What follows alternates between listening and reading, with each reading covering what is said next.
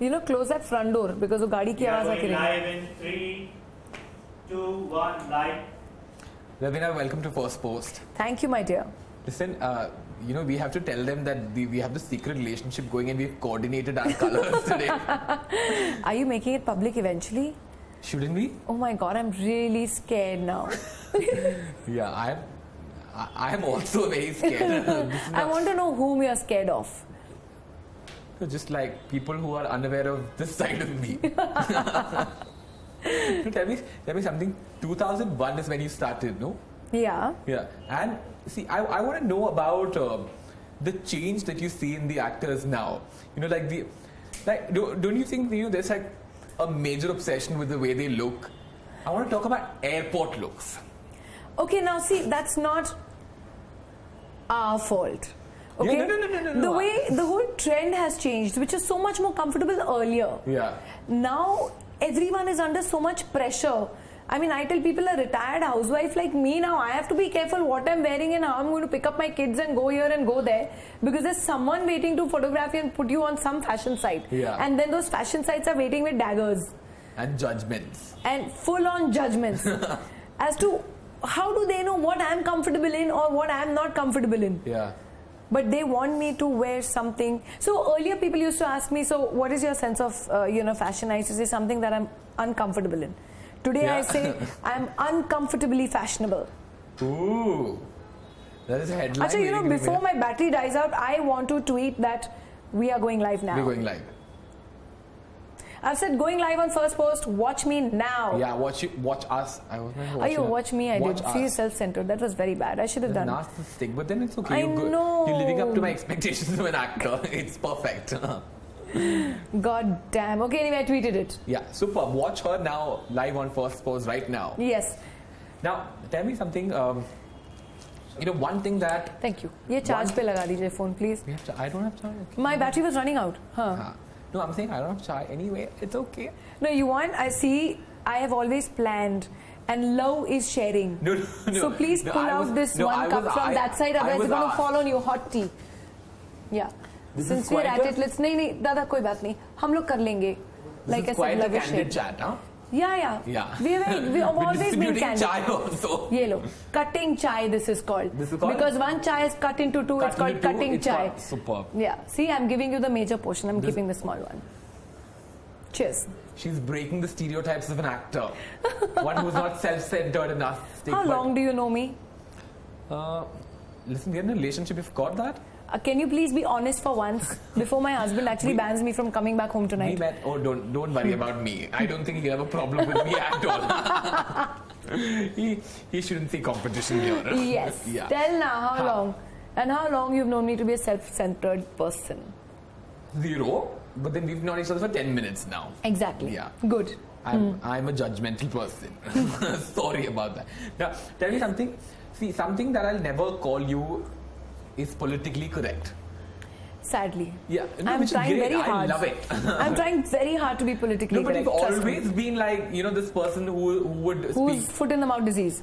No, see, don't call it a disease. It's a perfect syndrome to have. No, it's honesty. I mean, yeah I'm not rude. I don't believe that kind of honesty is great, where you're actually going to be rude to a person on his face and say, oh, but I am honest, I will say what I want, I am too good. Yeah. I think that is rude. Yeah. You know, there is a certain decency also that you keep.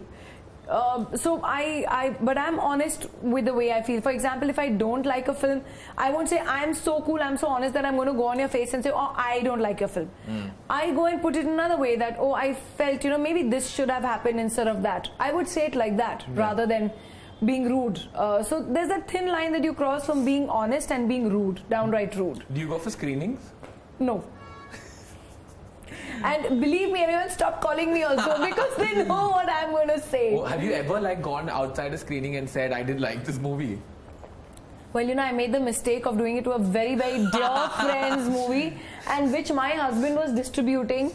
And they had some other distributors who were watching. I didn't know. I thought because it was a screening in the house. Yeah. So there were 1, 2, 3, 4 people. And everyone suddenly turned and looked at me and said, so how did you like it? And I said, you know what, I think I should be running home because kids are waiting and, you know, baby, I think you should wrap up. And I said that.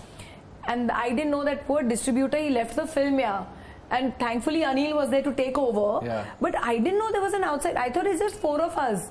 So, I mean, yeah, after that I have not been invited. So only to now you know screenings. 1 week before or 2 days before the release of the movie, nobody wants to listen to anything bad about it. I'm not on Especially anyone's at a list. private screening. Yeah, no, I really thought. I mean, yeah, if it was a screening, I would have said yes, it's nice, but maybe it's not my kind of a film. Yeah. I would have said that. Yeah. You know, You still say it. Yeah, what is there now? You have to say no sometimes that it's not my kind of a film. Because sometimes I have different sensibilities sometimes. There's so many films, my films which are not liked. There are people who've come and said, oh, you know, sorry, we didn't see this film of yours. And I say, yeah, but you didn't miss much. I have actually said that. Tell me some other time when you got into trouble because of your honesty. All the time.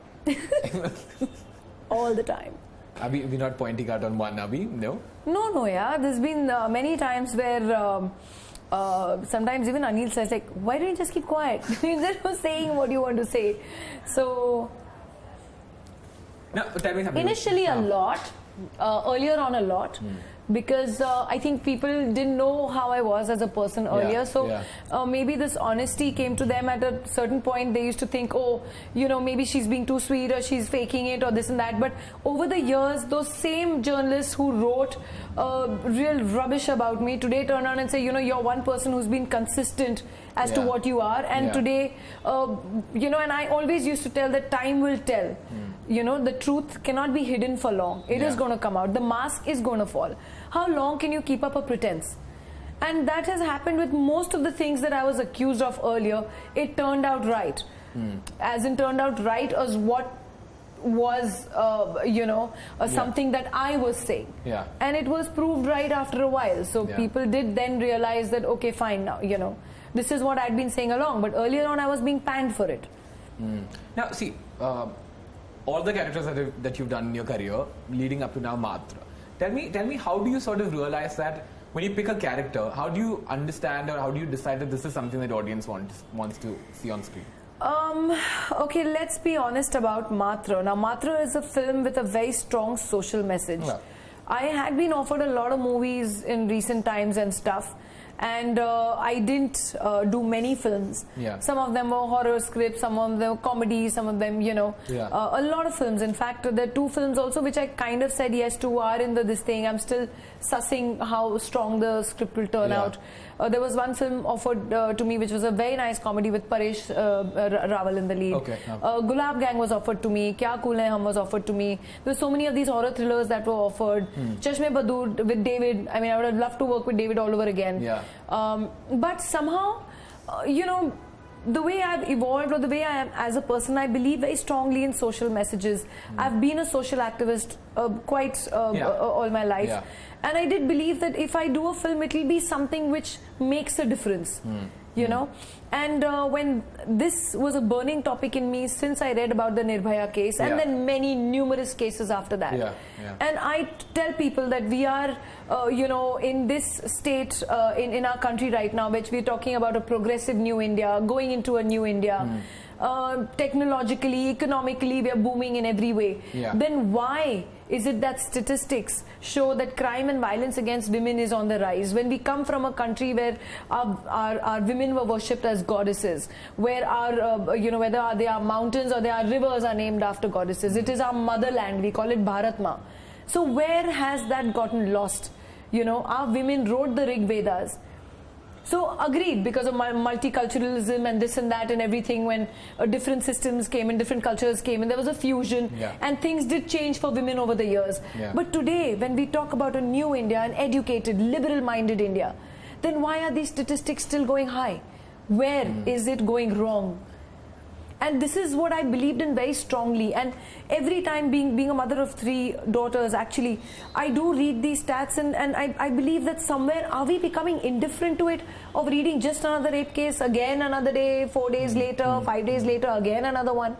Then have we become numbed to this somehow? So it's time that this becomes a serious issue. In the time where we are today, I mean, I read Jaya Bachchan's quote today, which she in the Rajya Sabha has said this very clearly, that we are in the time where we are giving life sentences for killing cows. But what about protecting our women? True. Where rapists are going scot-free or are being gifted sewing machines, or I mean, are these incentives? So which world are we going towards?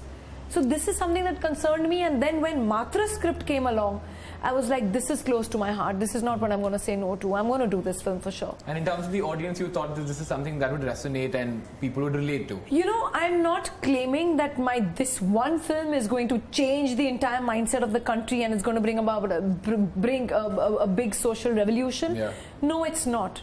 But the kind of responses that we've got, we've nearly hit 10 million views. Wow. And the reactions that we're getting off the trailer, where people are actually carrying out now, you know, the youngsters are actually debating on this, discussing this, and they're realizing that time has come where this has to stop or this has to change. We have to change those laws that were made 70 years ago, which don't relate to the world that we are living in today. Yeah. You know, so we have to change with the times. So when youngsters are talking about it, debating about it, I feel it has touched a chord somewhere. Someone sent me a social link where these youngsters actually carried out an experiment on the roads of a certain city. Yeah. Actually carried out an experiment and infused our trailer with it and said, this is the situation. So what our media is talking about is true. It's time we took action. So when youngsters stand up and say we need to take action, that action needs to become a voice. That voice needs to become a noise. Yeah. Till the time it resonates where it is meant to be heard. I think out of the 10 million hits that people who watched the trailer, I think even if you can change the lives of 10 people, it's that's success. What I tell people, that fine, our trailer is a success already as to what we wanted to achieve. We wanted the message to go across. It is touching the youth somewhere. Even if 5 people come in the theatre to see, because let's face it, we all know realistic films and films with social messages don't have a family audience because not commercial, there's no song and dance, but it is a hard fact of life. But somewhere, even if those 5 people come and are aware of what is happening, or like how these 10 million hits, it has touched somewhere, you know, and the message has gone across. So youngsters watching this, the boys watching this, turn around and say, fine, we are going to make our workplace and make life for our colleagues, and we are concerned about them much safer. You know, if they start helping out in their own areas, whether it's a classroom, it's the workplace, it's a hostel, it's a college area, I think it'll make a difference. It's our entire mindset has to change. And I'm sure it will happen. I hope so. Yes, I hope so. Very interesting. Now tell me something, when you have a professional doubt, who's that one person who you turn to? Oh, no one can get better than my husband. Yeah. Yeah. And he's like, I tell him, you know, the one with the hits in the family is him. So we've come to a conclusion. Yeah. He will release films like Bahubali and this and that and whatever, which are short hits, and I will do films which are with social messages. So we've covered it all. Yeah. So you have we have someone who brings the hits in the family. Yeah. And I am someone who wants to do what I believe in. Super. Yeah. What about your personal life? Is that again Anil? Who do you turn to when you need an advice? Now it depends what kind of an advice. No, I mean, if it's something which is, you know, I need to talk to. I used to talk to my father-in-law a lot. Unfortunately, he's no more. He passed away last year. I talk to my dad.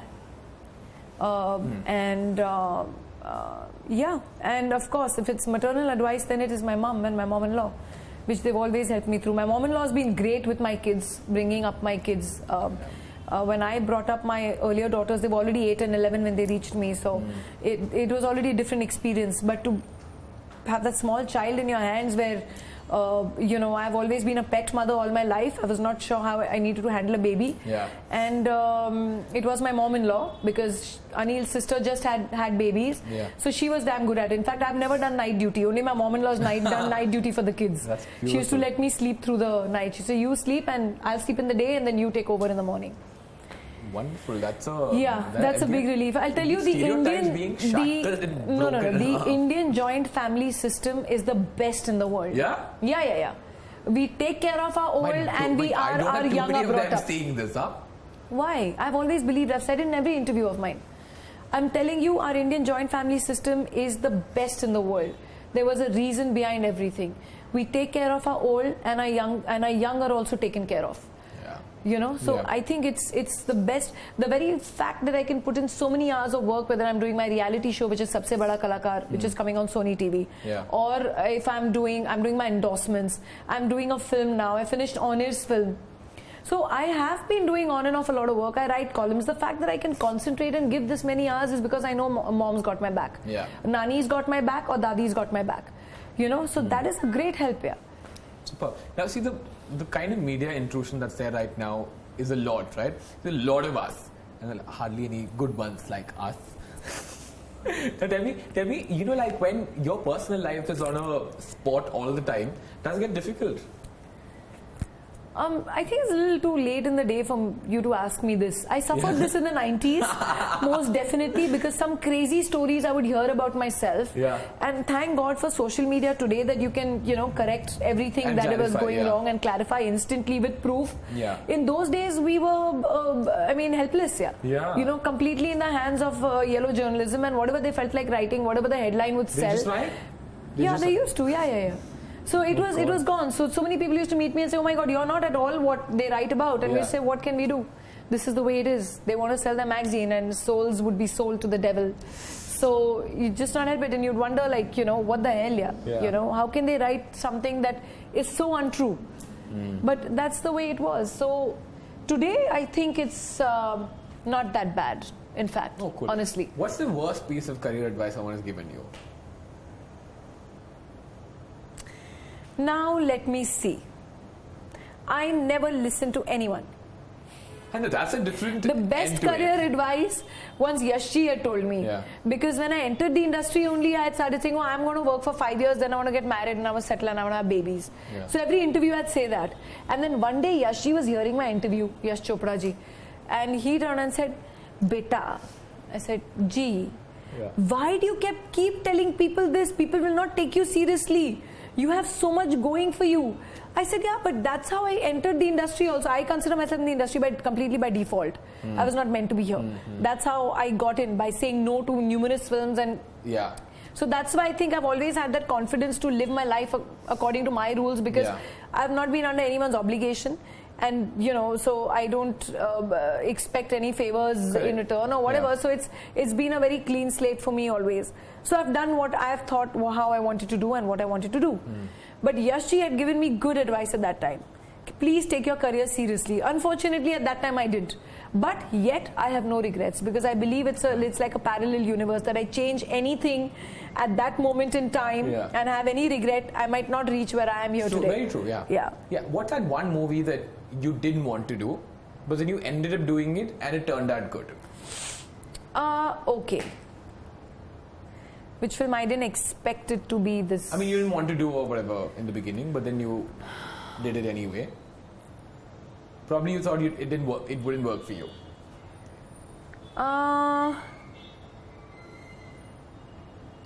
No movie like that. In fact, there are many movies that I wanted to do and I thought I'll turn out a certain way, but it didn't turn out a certain way.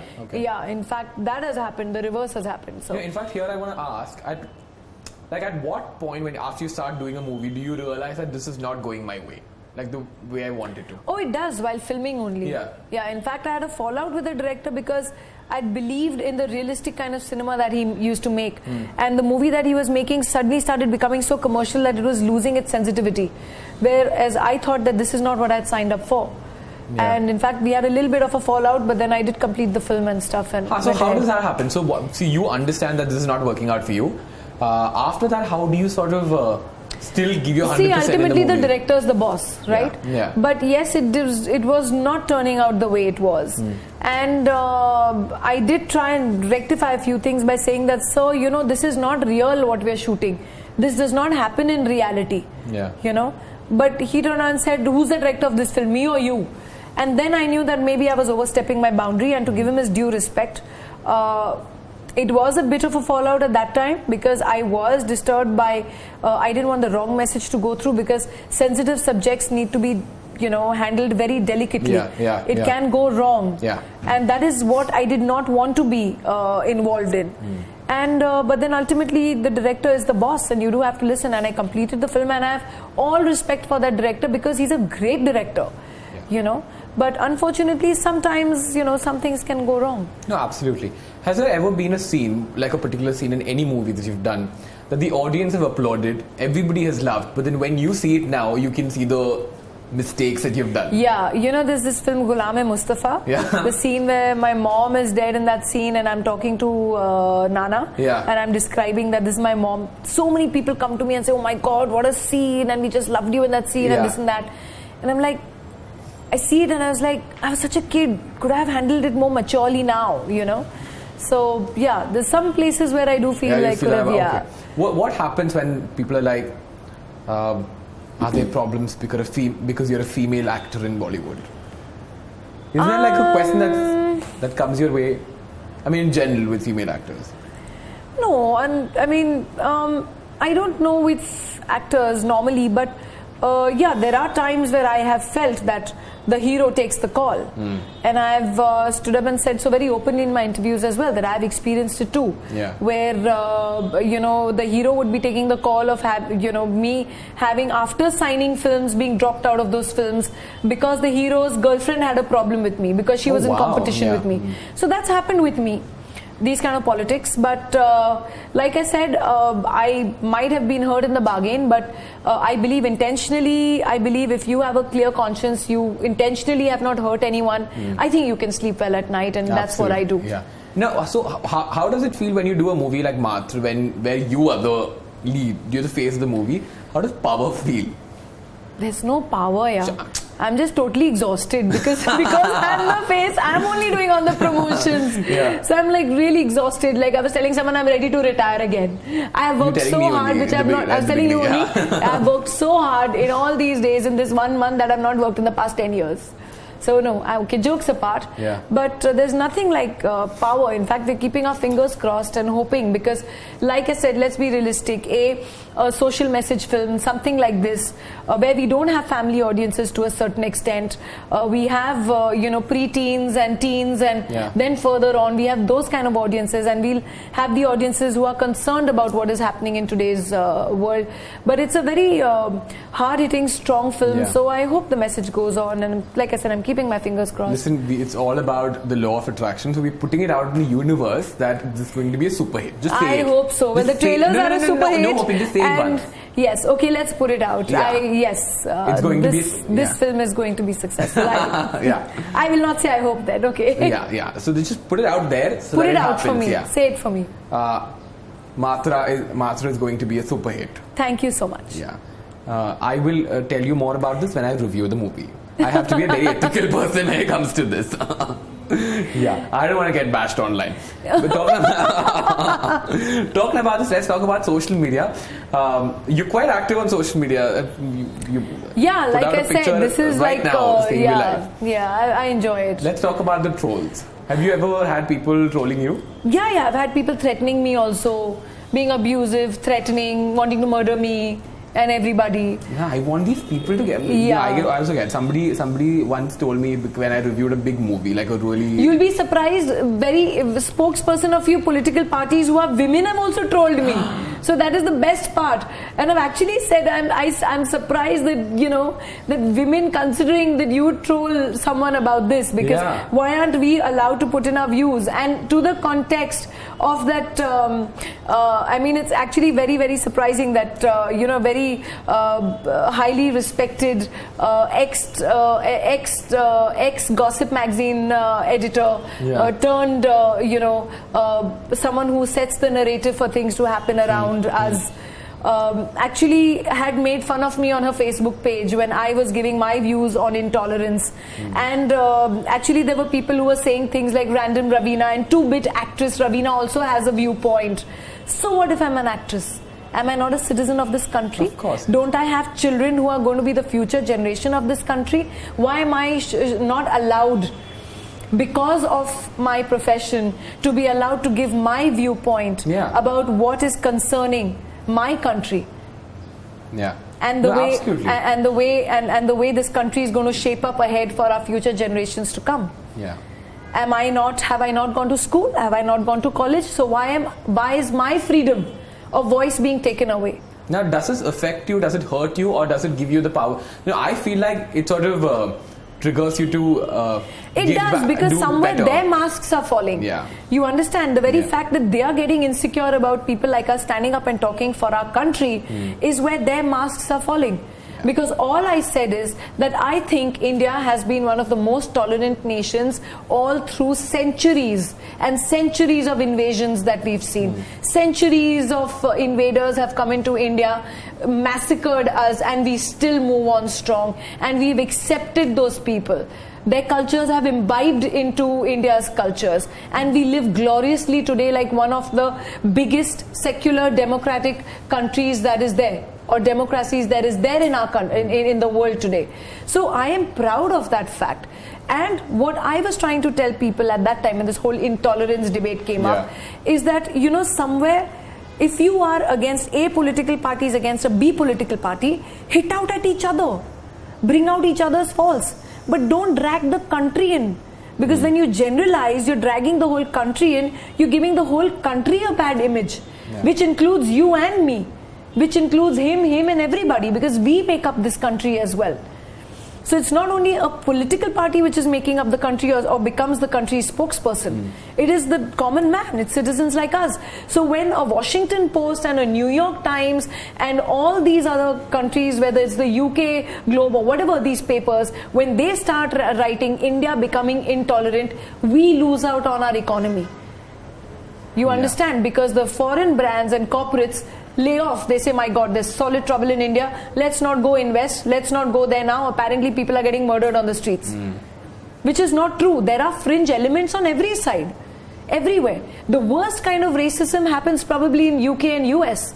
Statistically, there are more cases of racism happening in these countries, but they don't call their countries racist or intolerant. Have you ever heard a US a Republican or a Democrat sit up and say America has become intolerant? Because of, I mean, everyone knew what was happening, right? With the Africans, with the American Africans and the whites in America. Everyone knew it was raging all over. But did you hear one of the politicians sit down and say America is intolerant? No, they said we have a problem and we are going to deal with it.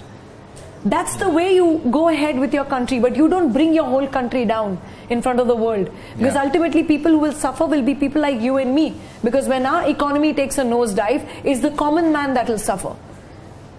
True. So basically, see, right now there's a big mass group that's going one way, who's one opinion, and when you being this one minority that has the other opinion, how does it work out? Is that scary? I don't think so. I think it's wrong to say that the mass has a certain opinion. No, I'm talking about this issue. In fact, I think as far as this issue went, if you ask the common man on the street, he'll have a different opinion from your one person who's sitting in South Bombay very happily, going for cocktail parties in the night and having a different opinion and bringing everybody down. So that is completely different. So I mean, keeping this apart, if you have to take a stand about something, and if that's and if your stand stands with the minority, would that be a problem? It's my opinion. Why should I follow a herd? That's what I believe in. That's what I feel. Super. Has there ever been a piece of critique that somebody said about you that hurt you a lot and you slept with it but then couldn't shrug it off? That used to happen earlier with me. Now I don't care a fig. That's the best way to be. I don't. It doesn't matter to me. Earlier on, yes, when I had started off and I couldn't handle this yellow journalism and this tabloids and gossip magazines, I just couldn't handle it because I came from a normal, stable upbringing, protected family. And suddenly when, in a co-ed school and a co-ed college, and I would hang with the guys like how you'd hang in college or hang in school together. I never said, oh, he's a boy, I'm not going to talk to him. Namaste ji, talk to my mummy ji. I never did that. I came from a normal upbringing where if my brother was allowed to ride a motorbike, I used to take my motorbike to college and I had an open jeep. So I lived that way. So I saw no difference. This attitude of mine could not be, was not, in fact at that time I used to call the media narrow-minded. I used to say, y'all are narrow-minded because y'all make us that way. that we aren't allowed to date. Yeah. We aren't allowed to talk to boys. Why? Because when I was in college, I'm from a normal co-ed college. Yeah. So I'm from a normal co-ed school where we were not taught, oh, don't talk to the boy. So I couldn't understand media's attitude at that time. Yeah. That if you are with a female colleague and you all decide you'll have had a hard day's work, chal yaar jaake let's grab a coffee in cafe coffee day or somewhere. Yeah. So what's the harm? Yeah. Over here, if with a male colleague, I would just walk into Croissants to pick up a sandwich and drive back home. Then there's something it had happening become there, yeah. a big thing. Oh my God! Now she's seeing him. Why? He's just a male colleague. Yeah. You can't have chemistry with every second person you shake hands with. Yeah. Yeah. You know, there's some guys who are platonic, who are just friends, and some guys you might just have chemistry with. What's the big deal? So I used to find the media narrow-minded at that time. Now you've gotten used to it, or? Now I think it's fine. Yeah. Now it's a change. Yeah. But finally, right Even before, now I don't care. Yeah. Now also, yeah. In fact, when Anil got married to me, I had more male friends than a female coterie of friends. Yeah. You know, who are still my friends, who've been friends with me since childhood. Yeah. So The sad part is we have to sit and talk about this because it's absolutely okay and it's not something that has to be even exactly, spoken it is about. so difficult in those days for heroines to get married because the media would make it so difficult for us. Yeah. Because before you had normally dated or even gotten to know someone, had already gotten you married off, Yeah. and probably had a couple of kids also in some place. So it used to be really difficult, whereas college girls probably date or even probably change their boyfriends once in every 6 months. Probably if something is not working out, 6 months later they have another boyfriend. It's fine, it's normal. That's how people date. But in our industry, no, that was taboo according to the gossip media. Finally, right before we conclude, something that I notice about you and a lot of people have is the fact that you even if there are issues, even if there are problems, even if there are heartbreaks, you bounce back. You come right back to your path, and you have a space in the industry, and you back. Even if you step out of it, even if you go back to your cocoon, you come right back. So how do you do this? Even when all these problems are in the middle of the crowd and it's put out there, you come back. How do you do this? I think it's something my dad taught me a long time ago. He always had this saying, and he always used to tell me when I was probably at my lowest, that when a child learns to walk, he falls 1,000,000 times, but he picks himself up and he walks again till he walks with his head held high and learns to walk like a man. So do that.